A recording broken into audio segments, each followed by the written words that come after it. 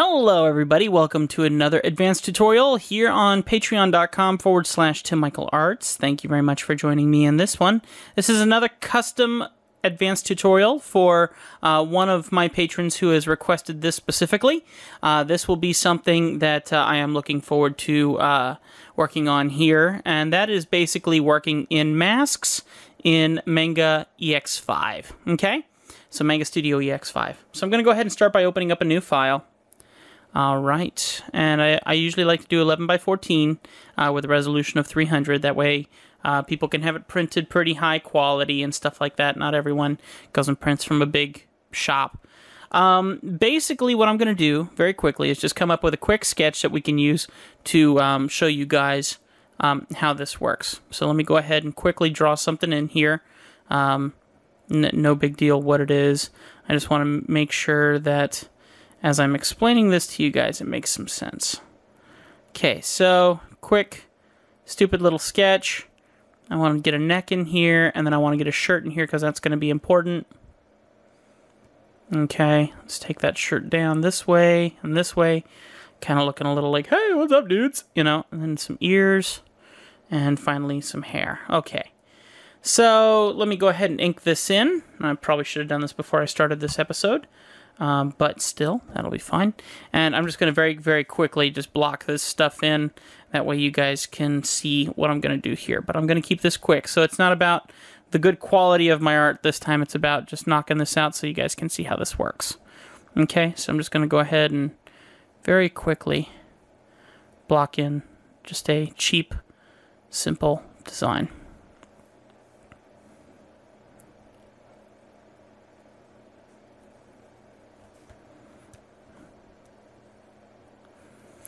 Want to get some teeth in here. I think that'll help out with this example. Okay. Like I said, not about the artwork, all about the technique. Okay? Draw a chin in there. Some ears. Tiny little ears, why not? Okay. And the face. And finally the hair, which I'm going to specifically draw because it's going to be part of the tutorial most likely. The two things I really want to talk to you guys about are masks and especially working with your transparency lock. They kind of go hand in hand, and I want to show you how that is so, okay? And I think at the same point in time, this is also going to talk a little bit about working with automatic fills and stuff like that. So you're going to see this all in a second as soon as I finish this annoying little sketch. Okay. So that's a guy with a really super high forehead. Ay, ay, ay. Thing about these advanced tutorials is they're supposed to be just me talking with you guys and taking care of your needs specifically. So as you guys support me on Patreon or Patreon, I keep saying Patreon because you guys are my patrons, but as you guys continue to support me on Patreon, that allows me the opportunity to help you guys with some more very specific tutorials that only go to you guys here on Patreon. So I hope more people catch on and show up, and if you guys can spread the good word, that would be great. Okay. So I got this sketch in here. It's fine enough. What I'm going to do is I'm going to turn off my sketch layer so we can see. Oh, boy, that's terrible. Anyway, I'm going to go ahead and take the layer that I just inked, and I'm going to set that as my reference layer. And you can do that by that icon right here. It's called Set as Reference Layer. And what that's going to do is whatever I put in the fills with, which I'm going to show you in just a second, that's going to make sure that they don't go outside those lines. So I got that as my reference layer set. I'm going to go here to a new layer. I'm going to grab my fill bucket, and there is an option here, and it says multiple referencing, and you see this one here, and that says from reference layer. There's a couple different options, but from reference layer works very well. Now I'm going to go ahead and get a skin tone, and I'm going to hit fill. You're going to see it fills all this in real nice. Same here and there we go. Okay, now I'm going to make a new layer, and I'm going to do the same thing with the teeth and the eyes, and you guys know what I like to do with that. I like using gray. So there we go. And take a look at this. This is very important. Even though I did not complete the art here, I didn't complete the line work like here and here, you can see it still filled it in anyway. That is a wonderful thing about Manga Studio. It will kind of computize, who knows what that word is. It's going to take care of those little details for you. See, there you go. I just use the word take care and I feel better. All right.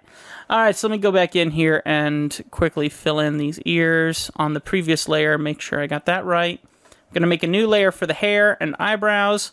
And I'm going to go ahead and fill that with just a darker black and just knock these in here real quick. Nope, that did the line. I didn't want to do the line. I wanted to do that little. There we go. Okay, same thing here. You can see it filled it down to this point of color here and didn't take it any further, which is kind of nice. But you can see here I left that area completely open, and sometimes that doesn't work. So what I'll end up doing is I'll grab my pen tool and I will fill in the rest, and I'll do cleanup procedure. Now, like I said, though, color's on its own layer, which is a must to properly do all these techniques and things. So keep that in mind as you're going along here. And you can go back and you can erase, like under this eye here. I want to make sure that's pretty straight, so I can erase that and clean it up. You know, just take care of those little details like that. The shirt, let me see. Let's do maybe like a green shirt. We'll do a lime green shirt. Fill, because he has no taste. There we go. And that's going to fill in everything because I just hit that, which I didn't want to do that. So I'll go ahead and just paint that in with my pen. And I use my G pen even for doing color. And it works fine for me. You can use whatever tool you want. Each one has a different property, but I want everything to look computerized, kind of digital, you know, look very computer generated, so I actually prefer using, you know, normal lines. And then I'll go ahead and just clean up my little areas here. Okay, so now that I have these areas clean and I have them in their own layers, it's time to go ahead and talk about masking and working with everything else that I've been talking about. If I was to go ahead and shade this face right now, let's say I wanted to put a darker tone around the outside of the face with an airbrush, I can select the color, get a darker tone, make my brush really big, and I can select my layer, and let me copy this layer so I don't lose what I have. And I'm going to start airbrushing, and you're going to see what's going to happen is that it's airbrushing everywhere. Okay? And if I put it on the top layer, it's going to airbrush over the hair, it's going to airbrush over everything, it's going to mess everything up and not get what I want. The beautiful thing about any program these days, they all seem to have it, is the ability to lock out the transparency, or what would also be called locking out the alpha if you work in video, like if you do video production work. So let's go ahead and lock out the transparency. Over here, there's a button here, and it's called Lock Transparency, Lance Transparent Pixel. Basically what that means is if I turn off every other layer, except for the layer I've colored on, all the squares that you're seeing in this thing, that's your transparency.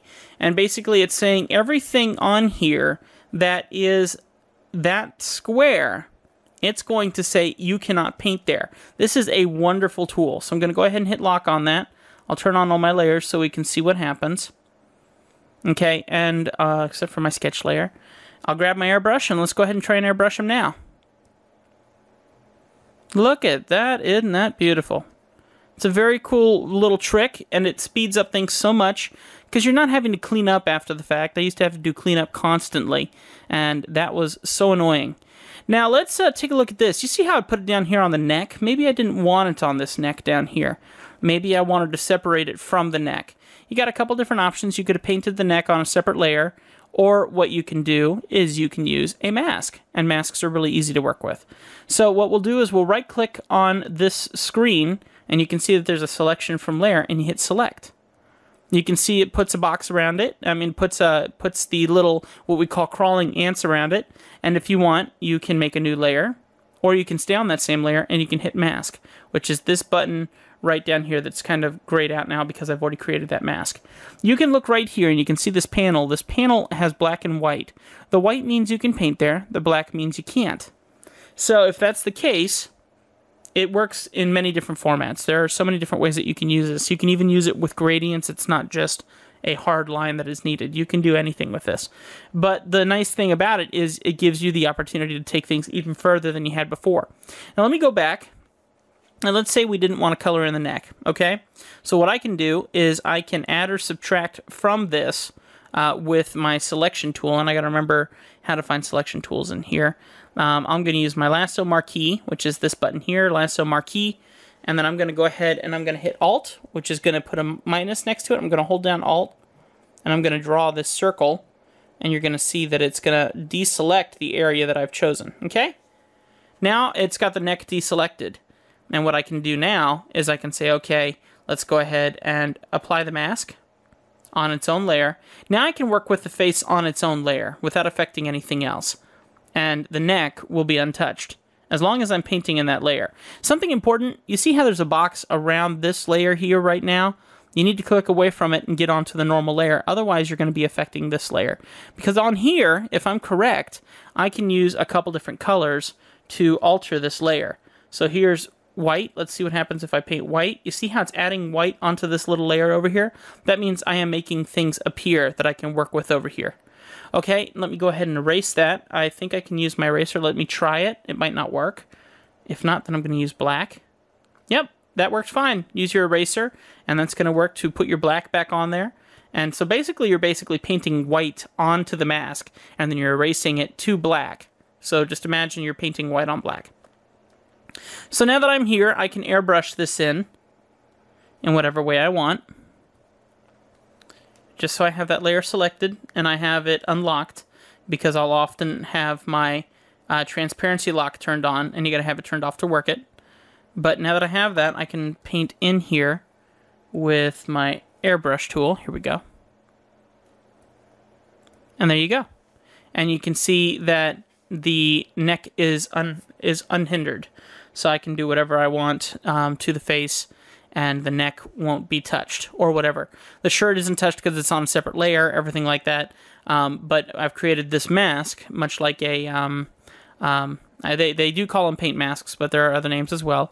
But a template, if you will, to keep the paint off of anywhere that I don't want it to go. So now let's also talk about where this can come in handy in other ways as well. Let me go ahead and erase this mask layer. And let me turn my transparency on here. And I'm just going to paint up this face as if I was doing my normal stuff, okay? Let's go ahead and start with some deep magenta to do my shadows. And what I'm going to do is I can start painting this in here. But here's the problem. What I do with this magenta is I change it. I change it from normal to multiply, and then I drop its opacity. See the problem? It needs to be on its own layer to work properly. So what I'll have to do is I'll have to put it on its own layer. Okay, now if I add it on its own layer, and I try to paint now, okay, obviously I'm off the area that I want to be in. I only want to fill in the face, and I'm coloring in the whole area. Well, that's not good, especially if I'm using an airbrush. So that's not going to work. So now what if okay, here we go. What if I take the skin tone and I multiply it and I keep the transparency lock on and I color it now? Well, that's all well and good, and it might even work when I drop my opacity and I put my multiply on. But here's the thing. My face just got more saturated, and that's because I already have skin tone on there. Well, that's fine, no problem. Let's just go ahead and take the eraser and erase all the skin and only leave, and just take everything off, and I'll go ahead and paint in with that. Well, why isn't it working? It's not working. Well, that's because you've erased everything and there's nothing for the transparency lock to read. This is where a mask is important, because right now I can't do anything, even though I've taken it from the original layer, I've multiplied it, and I've also turned on the transparency, but since there's nothing there for the transparency to read anymore, it's useless. So what do? Masking. It's a beautiful thing. So what we'll do is we'll go ahead and go to here, right-click, select from layer, create selection, perfect. I'll make a new layer. I'll hit my mask button. It makes a mask. Now I can go in here with my red, and I can paint as I want. Nothing else affected. It's a beautiful thing. It's a beautiful morning. La, la, la. Okay. So, yeah, I need to stick with 2 tutorials and less singing, okay? I can do the Bee Gees thing. Staying alive. Sorry, guys. Don't mean to drive you insane. Okay. So now I got this all in here, all painted in. Now I can go ahead and go to normal, multiply, and then I can drop my opacity. And you can see that it adds the shadow as I want it to. No problem. That was easy. And this goes so much further than this. If I want to, I can take this layer and I can multiply it again. So now I have 2 layers with masks.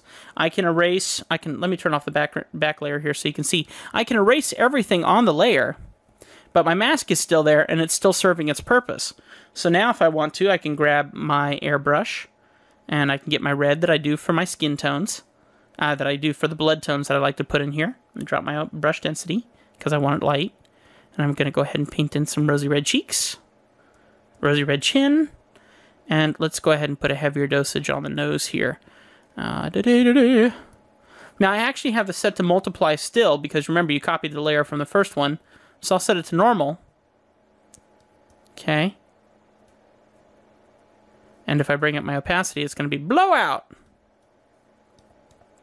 But I can darken in this stuff here with this red that I have. And then, like I like to do, normal, multiply, and drop my opacity until it puts this nice, cute red on the cheeks. And I can turn on the skin and the shadows and put the shadows back in. All with those masks. Once again, you can't do that with a transparency lock because when you erase everything off of the transparency lock, you lose it. And you really do want to keep all this stuff separated if you're working with different multiplies or if you're working with any of these different effects to help with your lighting or whatever the case may be. So you don't want to keep it all together if you're going to be using the if you're going to be using the pull-down menu here on the right-hand side. That's the key thing. You know, you got to figure out what works for you. But let me say, these tools over here are absolutely amazing. Let me take this just a little bit further and show you guys the other options. The same idea goes through with the idea of erasing everything. Okay. And then let's say I want to make one side of his face really dark and one side of his face really light. I can use a lot of the tools here to do that. Let's go ahead and grab my magenta, and I can airbrush in the darker side of the face on one side, and my mask is going a little slow. My pen's going a little slow just because I'm working with such a large layer. I'm going to bring up the saturation, not the saturation, but the opacity a little bit, and then I'm going to go the other direction. We'll grab some white. I'm going to make another layer. I'm going to erase everything on this layer. Okay, and with the white, I'm going to go ahead and drop that in. Actually, I think I can even use a skin tone, but I'm going to go with white for now, just to make a point. Okay, so I'm painting in the white now. Oh, I get the right brush here. That would help. Oh, sorry, scraped the microphone. All right, see, it's not painting in white, but that's because it's set on multiply. If I go like this, there we go. Now it's starting to show. And then I can do it across the nose because the nose stands out in the light quite a bit. And I can paint on the chin because that's going to kind of do the same thing. And then I can take that and I can set it to glow and it's going to go like... It's like this guy's being blinded with a flash on one side of his face. And if I want, I can drop the opacity a little bit and try and make it look a little bit more natural. And let me just say, guys, there's tons of different techniques that you can do to do all this stuff. Now, let's say, for instance... Let me remove all of the different things we've done so far with the masks, including the shading and everything. All right, so we're back to square one. We have all flat tones. Everything's good to go. Let's say, for instance, that I want to go ahead and use the same shadow technique that I like using the magenta and using it across the whole piece, but using the same stuff. Well, you got everything in different layers here, so what do? Easy fix, guys. Really easy fix. Let's go ahead and turn off all these layers. I'm going to select everything except the outline. I'm going to bring it down here and I'm going to copy everything. So you can see it says copy next to it. Now I'm going to right click and I'm going to combine copies of displayed layer. There we go. Now we have one individual layer. Now here's something important. You see this? You see the white back here? That means that it also grabbed the background. So we don't want the background used. So let's go ahead and just grab the copies. Copy, copy, copy, copy. Right click. Selection from layer. Let me see. There's another option here. There's combine selected layers, but I think that's more than one. So let's just do this right here. Combine copies. Oh, sorry, guys. I've done this before. I'm a professional, I think. Let's see here. Let's try merge layers. That merges all the layers. Food for thought, guys. Learn stuff before you talk about it on advanced tutorials, huh? Okay. So let's see. Combine showing layer. That's going to combine everything. It's going to do basically the exact same thing. So let me try this just for the fun of it. I'm going to move all these layers up against each other. Here we go. Like that. Let's select them all. Right click. Combine selected layers. So you got to have all your layers pushed up against each other that you're going to combine. Combine selected layer. There we go. So now we have all of our skin tones. So I can turn off everything else now except for that layer, and you can see it's going to turn that all on. Now that I have that as one selected piece, all that stuff in one layer, now I can go ahead and right-click, selection from layer, create selection. Now it's got everything selected, 100% everything. The only thing it excludes is outlines, okay? And that's fine. I'm going to go ahead and make a new layer, make a mask. You don't have to make a new layer. I like to make a new layer. Okay, so now I got the mask selected. You can see that's in there. I'm going to select that. I can actually delete the one layer. Now that I have this, and I've erased it, and I still have all of my other layers turned on, let's go grab my deep magenta. Grab my pen tool so I can draw it in really quick. Go on the mask layer, and you guys know where I'm going. It's kind of self-explanatory here.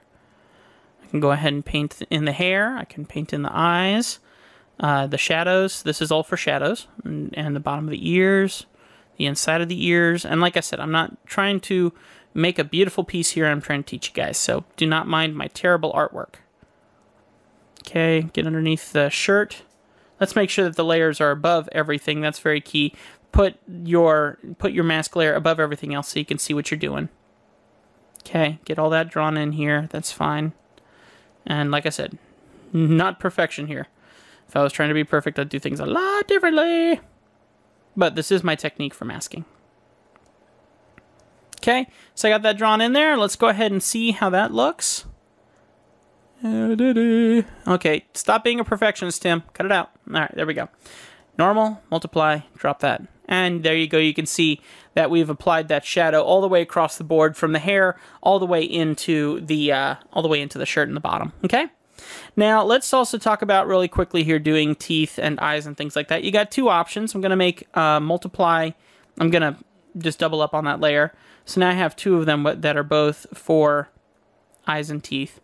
Let's do one at a time. Once again, with eyes and teeth, I made a new layer. I have everything painted on the layer, so if I want to, I can lock my transparency, grab my white from my airbrush, and very quickly just paint in the white to give it that 3D effect.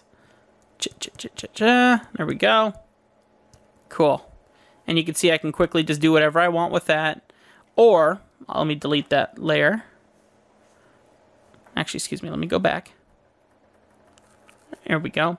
Or, as I said before, we'll go ahead and make a mask. And you can right-click, selection from layer, create selection, create the mask. We can erase everything from the mask. Remember, you cannot do that. Just reminding you guys again, you cannot do that with your other one. So there we go. It's still there. I'll just put it above the other layer that has the base. Airbrush. Tap in a couple times some white into the eyes. Make it a bit smaller so I can make it more pronounced. There we go. Same thing with the teeth. And there you have it. Okay, so you did the same thing. You can actually turn off your background layer if you want. And the nice thing about doing it this way as well, because you have... let me see if I can explain this. We'll turn off the background and we'll turn off the teeth, but you can still see in the background, if I turn off everything else, you can still see that I have some white there. And that's because I painted that in over transparency, okay? Even now, you could still turn on transparency lock and affect only that area, even with the mask turned on. So now he'll have some really crazy teeth once I pop in everything again. There you go. Demon kid, you know, or, you know, alien form. Who knows? But you get what I'm saying. There's a lot of different options, and they can all be combined and tied together to work together as one single piece, okay? I hope that helped you guys out. I hope that you enjoyed this quick tutorial on this. Remember that you guys get first dibs on all the tutorial options. I believe, actually, this person may have actually been on YouTube in normal. I'm going to go ahead and send this to him and see if he can watch it as a gift from me and say, here, this is on Patreon. If you want more, join us, you know. But, guys, you guys come first and foremost. So if you have any questions on tutorials, go on to patreon.com/TimMichaelArts, log in, because you're already a patron, and make sure that you go ahead and leave me a personal message or even comment on the page and let me know what you want to learn. I love talking with you guys. Don't be afraid to have conversations with me. As all of you might have seen last night, which today is 3/18, so March 18th. Last night I sent messages to all of y'all, just checking on how each one of you are doing and just trying to keep in contact with everybody. So don't be afraid to chat with me. I'm here for you guys, and I'm going to do my best to keep coming with new tutorials and things. And like I said, I hope this helps out. Now, just to let you know, this is Manga Studio EX5, but a lot of these same techniques can be also used in Photoshop. So go give it a shot over there. There's a lot of different buttons. They might look a little different. They might look the same, but you can use masks, and you can use the transparency lock the exact same way that you use it here in Manga Studio. Okay? Food for thought, guys. Thanks a lot for supporting me here on Patreon. Love that you guys are here. Remember that $3 patrons are going to be a part of a once-a-month live stream with me, $3 and above. And I am looking forward to meeting with you guys and chatting with you guys and answering your questions there. So keep that in mind if you are not of the $3 value. And if you are above the $3 value, you're already grandfathered in. So welcome to the club. Thank you very much, guys. I will see you guys soon on another video, either on YouTube or here on Patreon. Thanks, guys.